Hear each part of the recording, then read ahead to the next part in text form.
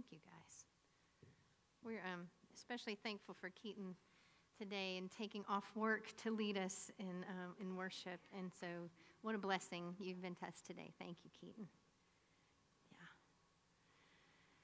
So we're going to continue our summer in the Psalms this morning.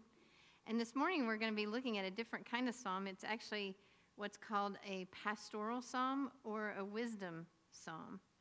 And that means that it is something that provides counsel or a lesson to help us navigate life in some ways. And this particular one that we're looking at today was written by David, but unlike some of the other psalms, this one was written by David in his later years. And so you have a sense of him being older and looking back and having learned from the experiences that he's had with God and with people since then. Doesn't age have a way of doing that to you? You know, that the things that when you were younger would get you all in a tizzy or you thought were such a big deal, and then you're older and you look back and you're like, wasn't that big a deal at all, was it? And so it's kind of cool to hear this wisdom of David coming from him in a new way and seeing the maturity that he's gained over the years of his life. And so if you were with us for Bible Basics on Wednesday night, Susan led us through 2 Samuel, and you kind of saw David going through, you know, like great victories and then great failures. And at the end of 2 Samuel is like this kind of summary. The last 4 chapters are kind of a summary, looking back over the things that he had been through and so much loss in his life. But he still loved the Lord. And so I think David has a lot to teach us. So we're going to be looking today at Psalm 37. And one of the things that you might want to note about Psalm 37 is that it's also called an acrostic poem or psalm. So that means that each verse actually corresponded to a letter of the Hebrew alphabet. So it'd be like if you were writing something and your first one started with A and your second line started with B. And so it goes through that. That means that sometimes it looks a little random, like, didn't we already cover that? And here it is again, you know. So he's making it fit into that alphabet. And I don't think he did that just for fun, although that might be fun. but I think it's also a memory tool, because remember that in these days you didn't necessarily have your Bible that you could take with you, right? And so the goal was for people to remember the Psalms and to remember the lessons that they're learning. So having something written in that format would help you to remember what was the next line. It started with a D. Oh yeah, here it goes. And so it doesn't translate that well to English, but it's kind of cool, I think, to know that it was there when it was written. So this morning we're going to read I'm going to read all of Psalm 37 to you. And then we'll go back and kind of talk about it, since it's not necessarily flowing in the same order that some of them do. So if you want to read along with me, I'm reading from the New Living Translation, Psalm 37. It says, "Don't worry about the wicked or envy those who do wrong, for like grass they soon fade away. Like spring flowers they soon wither. Trust in the Lord and do good. Then you will live safely in the land and prosper. Take delight in the Lord, and he will give you your heart's desires. Commit everything you do to the Lord. Trust him, and he will help you.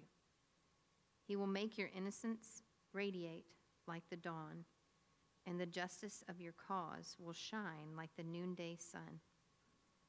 Be still in the presence of the Lord, and wait patiently for him to act.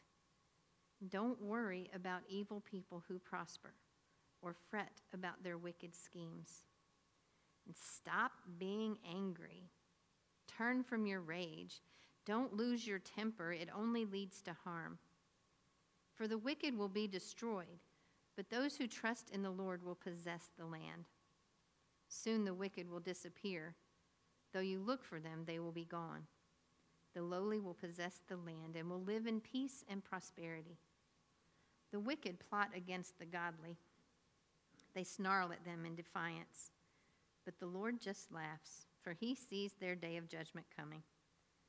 The wicked draw their swords and string their bows to kill the poor and the oppressed, to slaughter those who do right. but their swords will stab their own hearts, and their bows will be broken. It is better to be godly and have little than to be evil and rich. For the strength of the wicked will be shattered, but the Lord takes care of the godly. Day by day, the Lord takes care of the innocent, and they will receive an inheritance that lasts forever. They will not be disgraced in hard times. Even in famine, they will have more than enough. But the wicked will die. The Lord's enemies are like flowers in a field. They will disappear like smoke. The wicked borrow and never repay, but the godly are generous givers. Those the Lord blesses will possess the land, but those he curses will die. The Lord directs the steps of the godly. He delights in every detail of their lives. Though they stumble, they will never fall, for the Lord holds them by the hand.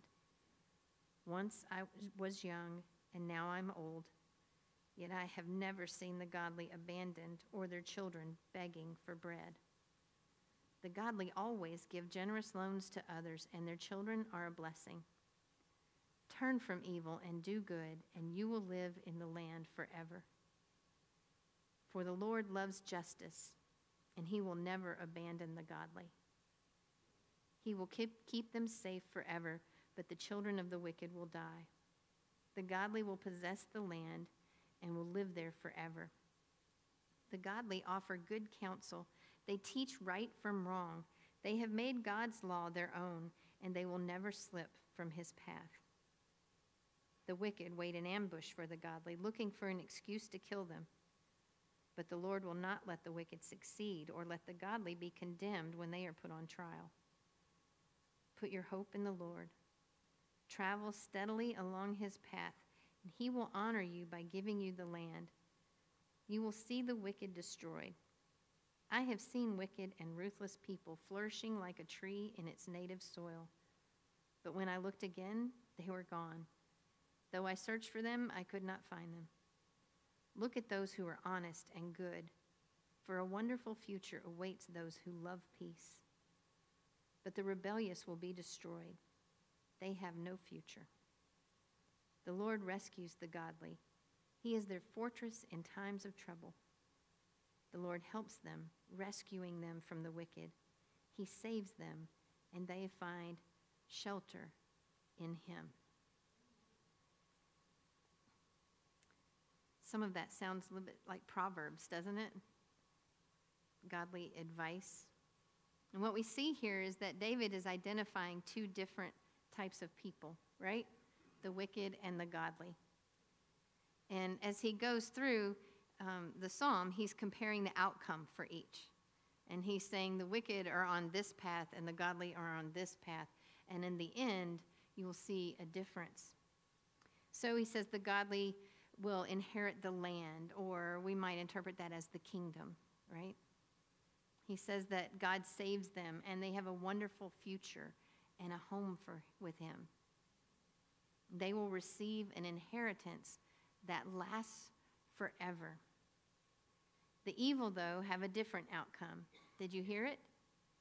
They will die or disappear. The Lord will not let them succeed, and they have no future. And so what we see through this psalm then is this sense of justice, that if you are good, it leads to good things, and if you are bad, it leads to bad things. And certainly as humans, that's an internal clock that we have of justice, right? We all have this need for justice. We want to see good people succeed, and we want to see bad people fail. But when you look around the world, it doesn't always look like that, does it? Sometimes it seems that evil people are prospering. Sometimes it seems like the good are floundering. And so we cry out for justice, for people to get what they deserve. When a suspect dies at the hands of police, cries go out for justice. When a young child is ruthlessly murdered on his bicycle, cries go out for justice. You see, this is a basic human thermometer almost, this need for justice. That's not right. That shouldn't have happened. We need justice. And why is that so important to us? I think it's because God made us that way. That our Creator instilled in us from the very beginning this sense of good and evil, and this sense of good leads to good outcomes and evil leads to bad outcomes, and this desire for justice, to see that happen in others around us. We have this internal measuring system within us that determines what is fair and what is not fair. Now, I don't know about you, but when I grew up, there was a lot of this saying, that's not fair. I was the youngest of 4 children, right? And so that was kind of a common battle cry at our house. That's not fair. Whenever one child got something that the other children didn't, the other children would look at me and go, that's not fair. Or whenever somebody didn't get the same punishment as someone else who did the same wrong, committed the same wrong, then you would hear, but that's not fair. And why is it that children are so good at keeping track? Have y'all ever noticed that? They don't let you forget it. They know exactly what behavior is supposed to bring about what judgment or what price. Children are great detectors of injustice, especially when it's not in their favor.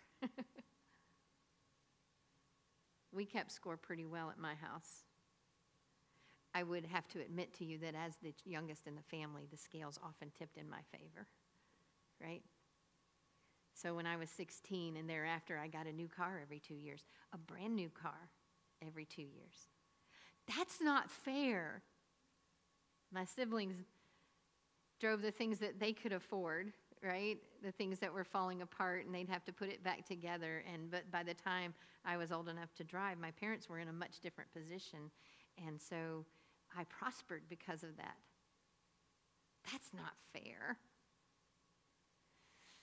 But there was also this common response to our cries about fairness, I have to tell you.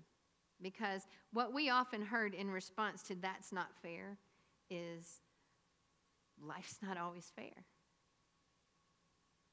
Who told you life was supposed to be fair? I can remember that one a lot. Why do you have an expectation that things in our family are going to be fair? Deal with it. Suck it up, buttercup. Right? Even though we cry out for justice, that's a lot like life. We don't always get what's fair. Have you found that to be true? I think this is what makes Psalm 37 an appropriate piece of wisdom for us today. Because David is acknowledging that life is not always fair. That sometimes the wicked do seem to prosper. People do get ahead by victimizing others. Crimes are committed, and sometimes criminals go free. Other times, they get elected into office. Sorry. All of that can make us angry or worried because we feel like we have to do something to even the scales, don't we? That there's something in us that when we see things that are unfair, we think we have to do something about it. We can lose hope in a system that just doesn't seem to be fair. But life can become very dangerous when we take fairness into our own hands, when we try to be the administrators of justice. And I find that especially true when we don't understand or we don't agree on what justice looks like, right? Because what I think is just may not be the same as what you think is just. Power struggles can develop as we seek out the kind of justice that we think should apply in any given situation. So what should we do in the face of injustice? When evil seems to be winning, I think David tells us, don't worry about the wicked or envy those who do wrong. For like grass, they soon fade away. and like spring flowers, they soon wither. Trust in the Lord and do good, and then you will live safely in the land and prosper. So what is our response to injustice? Don't worry. Trust in the Lord and do good. That's what David says. Isaiah 1 says that we should plead the case of the widow and bring justice to the orphan. So that doesn't mean we don't ever stand up for others when we see injustice, right? And widows and orphans represent the weak and the defenseless in a society. And so definitely, as Christians, we're called to stand up for those who can't defend themselves. But it is not our job as individuals to destroy or determine the fate of the unjust. That belongs to God. And so we care, and we make a stand, and we help others. But in the end, we leave that judgment to God. In Romans 12, we see includes a quote from Deuteronomy. Never pay back evil with more evil. Do things in such a way that everyone can see that you are honorable. Do all that you can to live in peace with everyone. Dear friends, never take revenge. Leave that to the righteous anger of God. For the scriptures say, I will take revenge, I will pay them back, says the Lord. Justice belongs to God. And justice, or the demand for justice, never gives us the right to suppress someone else or to act in hatred or violence. That belongs to God. And what David is saying in this psalm is that we don't have to worry about whether justice will eventually come to those who are evil, because they will eventually get what is due to them. But that will come through God and not through us.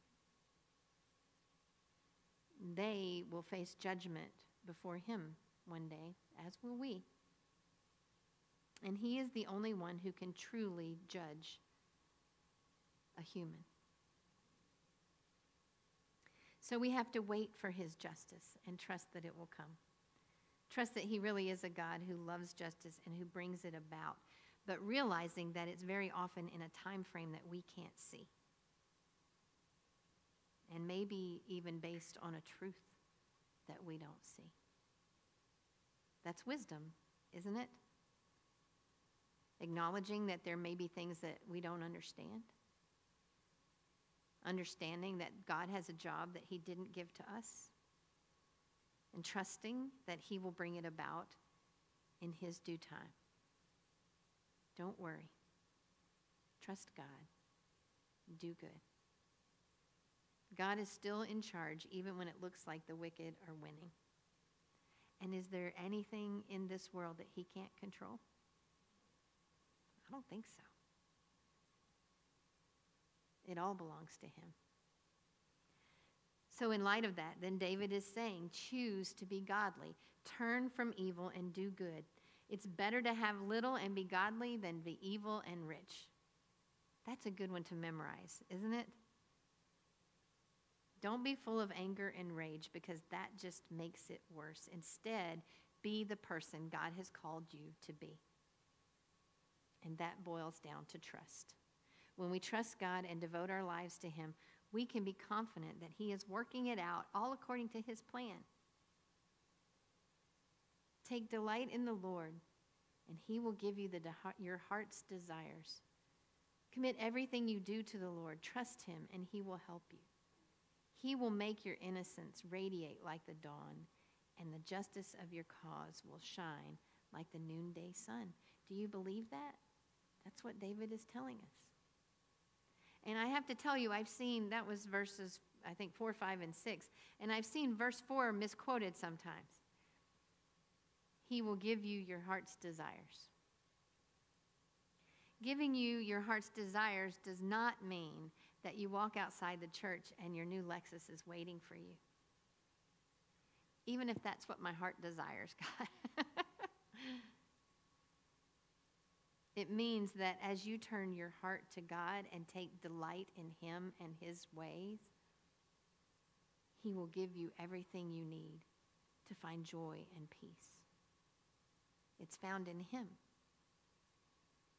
right? It doesn't mean whatever I can think of that I want, he will give me. What it means is that as my heart becomes shaped like his, he fulfills every need that I have because my desire is for him. That's when justice will shine. I think we needed this message today. I think we needed that reminder that we can't fight injustice with anger or rage or more injustice. We fight it by standing with God, trusting in his power, and that when he is in charge, we don't have to fret or to worry. And I think there's even a greater message in that.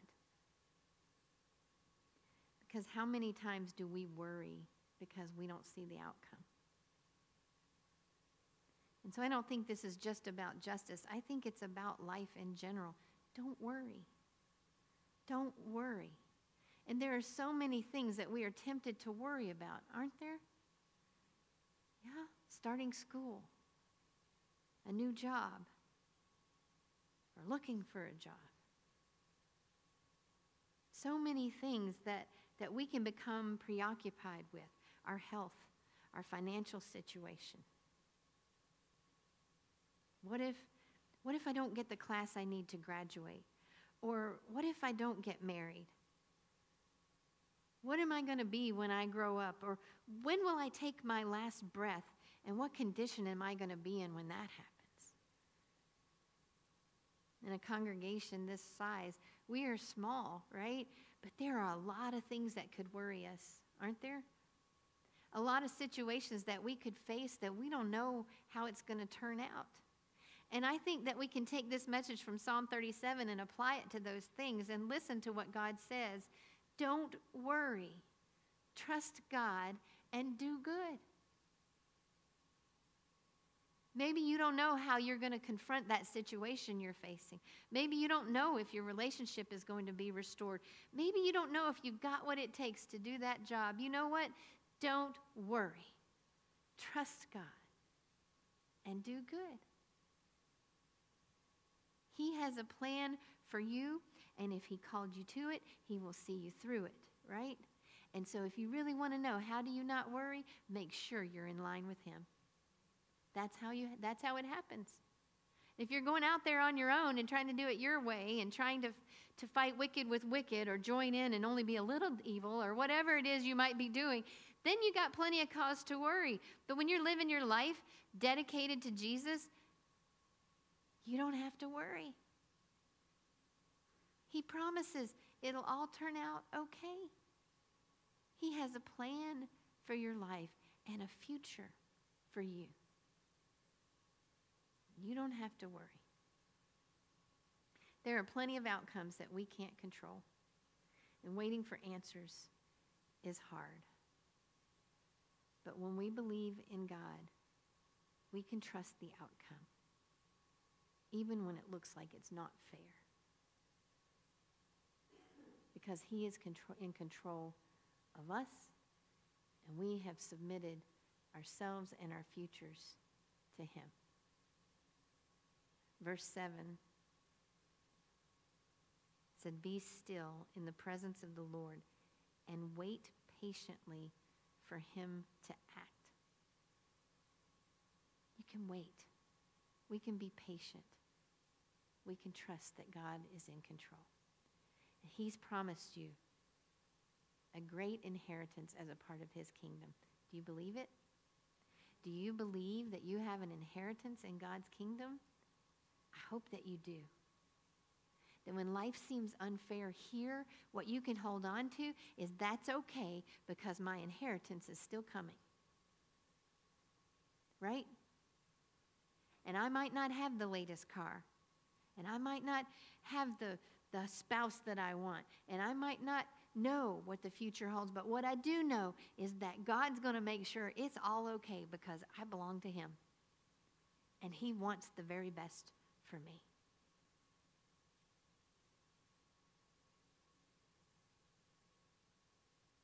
Jesus said that we shouldn't worry, and that faith in him is the answer. These are his words. That is why I tell you not to worry about everyday life. Whether you have enough food or drink, or enough clothes to wear. Isn't life more than food and your body more than clothing? Look at the birds. They don't plant or harvest or store food in barns, for your heavenly Father feeds them. And aren't you far more valuable to him than they are? Can all your worries add a single moment to your life? And why worry about your clothing? Look at the lilies of the field and how they grow. They don't work or make their clothing, yet Solomon in all his glory was not dressed as beautifully as they are. And if God cares so wonderfully for wildflowers that are here today and thrown into the fire tomorrow, he will certainly care for you. Why do you have so little faith? So don't worry about these things, saying, what will we eat, or what will we drink, or what will we wear? These things dominate the thoughts of unbelievers. But your heavenly Father already knows your needs. Seek the kingdom of God above all else and live righteously, and he will give you everything you need. Do you believe that? I hope you do. 1 Peter 5:7 is one of my favorite verses. It says, give all your worries and cares to God because he cares for you. And because he's bigger than you. And because he will make it all work out. When we decide not to worry, it's not an act of denial or ignorance. It's a choice to have faith in the God who cares about you. Do you trust him this morning? I want to challenge each of you that if there is something that you are worried about, could you turn it over to him today? Could you make a conscious choice to say, God, this is big, or this is uncertain, or this is unfair, but I'm going to hand it to you to take care of because I know you can handle it so much better than I can. And then I'm just going to enjoy being your child. Don't let the worries of this life take you off track from following God's ways. As we go into another time of worship, then, I encourage you to picture yourself turning those things over to God. And then sing his praises because he is trustworthy and he can handle anything we're worried about. A wonderful future awaits those who love peace. Let's pray. Father, thank you so much that in a crazy, mixed up world where there is so much turmoil and so much uncertainty, we don't have to be uncertain. Because you called us into your kingdom and you made these promises that apply to us. And what we know above anything else is that we belong to you and you will make it all okay. I pray, God, for those who are in this room right now who may be worrying about something, that they would find that the opposite of worry is faith. That they would be assured that even when people don't do the things we want them to do or say the things we want them to do, it's all okay because it's in your hands. And you know exactly what we need. Father, we love peace. We love you. And so we submit ourselves to you and your ways this morning. In Jesus' name, amen. Would you stand? Let's worship.